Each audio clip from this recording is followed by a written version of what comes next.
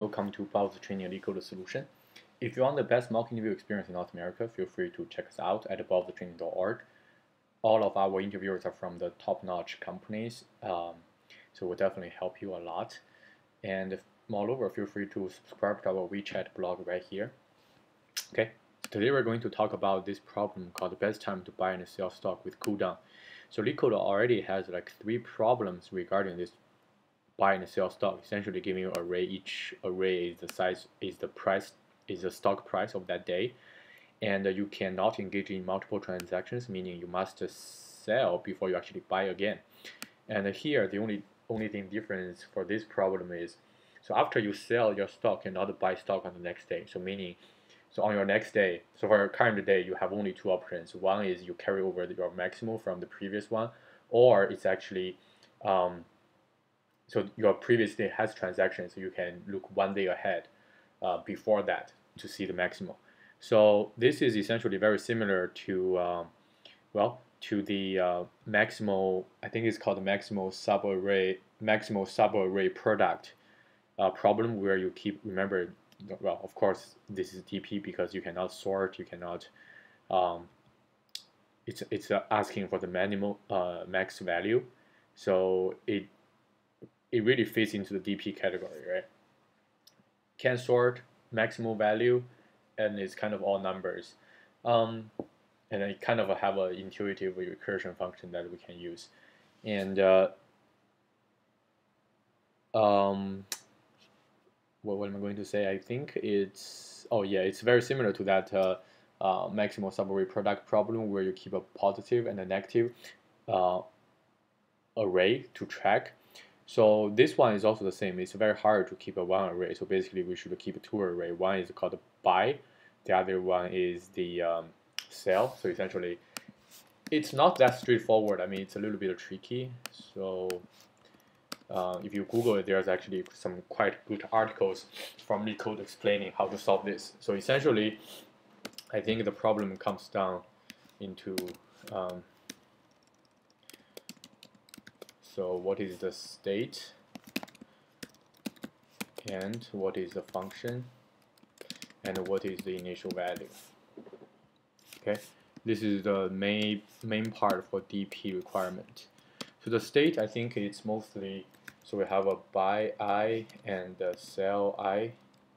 So this is the max profit if we buy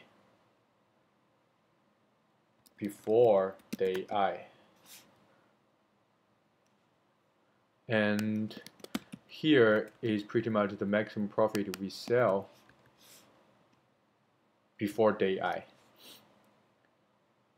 So basically, yes, so basically means on day -1, essentially, what is the last profit if you decide to sell.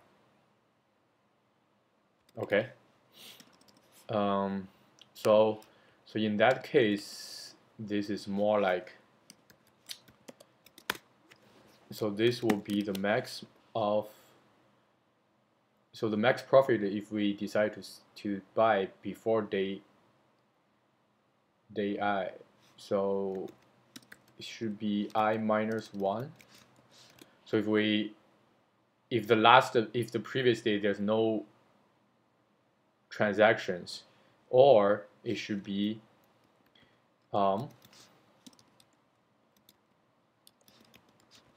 what's the maximum profit? Because when you buy, you have to lose money, right? So this should be more like -1. So think about it. So on day I, so basically we're talking about I -1. So I -1, if we engage in the transaction, if we do not engage, if the previous day already engaged in transaction, all you need to do is carry over. If it's not, so what you can do is you can actually on the previous day you sell, right? So now you can buy again. So the previous day sells largest value, the maximum profit, and then you buy again.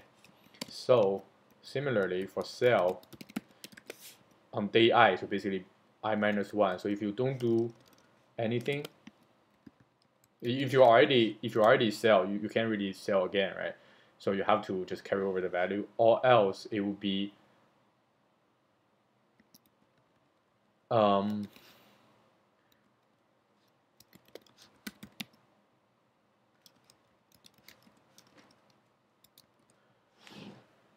so if you already did, if you haven't really sell, so basically what you're gonna do is, so on this date, because you already buy it, all you need is to sell. So this is the value when you sell. This is the value you're gonna get. So it's a little bit awkward. So when you buy, this is no value. So let's just call it int.mix minimal. And on day, because on 0 that basically means day minus 1, right? It doesn't make any sense. Day minus 1. So this is actually your day 1. So while your day 1, so what is the maximal profit? There's no maximal profit. So it's actually negative, right? So when you buy, you haven't really made any profit yet. For sell, and for sell, if you sell on day 0, you can't really sell anything on 0, so profit is 0. So this is day minus 1. And on what happens on day 1? On day 0. So on day 0, if you sell, that means you buy already, so your profit is also 0. So with this set, so let's just quickly code up the code.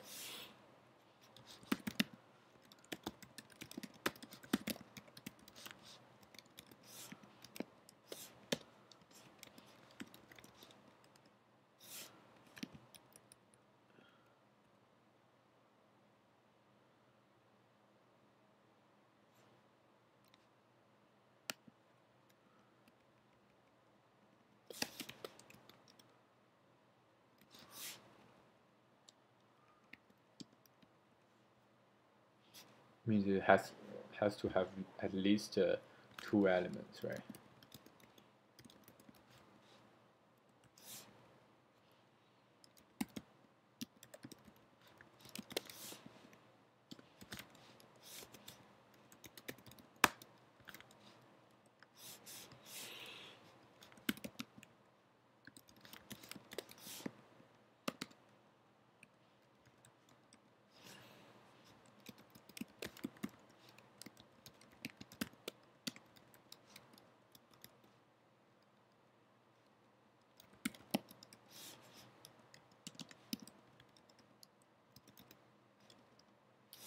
Yeah, so 0 is default to 0.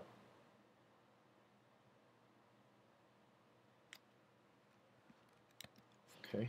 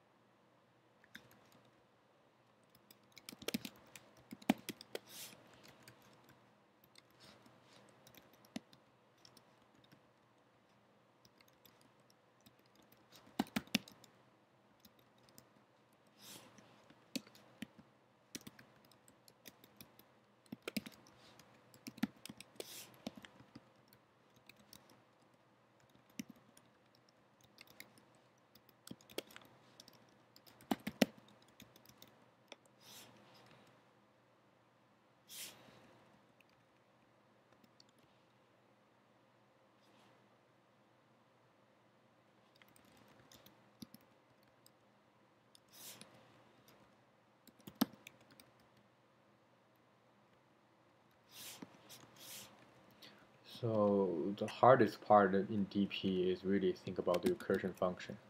It's not really about coding, because you already have the relationship function. All you need to do is just translate the function into code, right? Okay, great. Wrong answer. So output 7. Hey, how this is output 7, expected 3. So let's take a look at the code.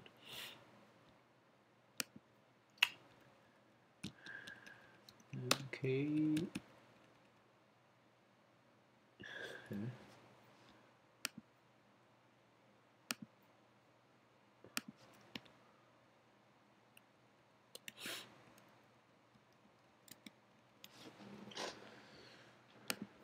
Okay.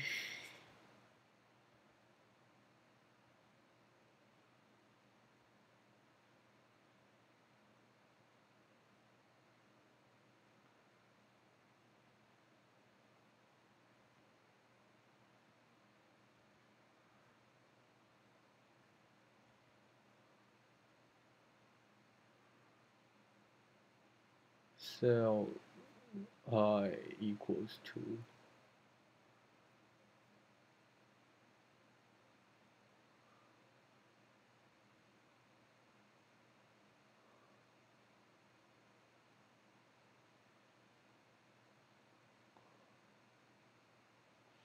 equal to prices I minus 1.